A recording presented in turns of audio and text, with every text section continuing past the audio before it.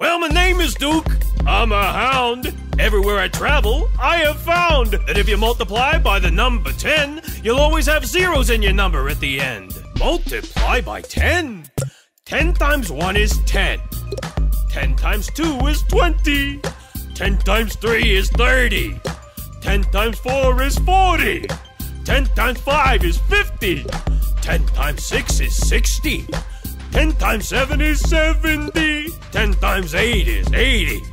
10 times 9, 90. 10 times 10 is 100. 10 times 11 is 110. 10 times 12 is 120. Multiply by 10. Add a 0 at the end. Multiply by 10.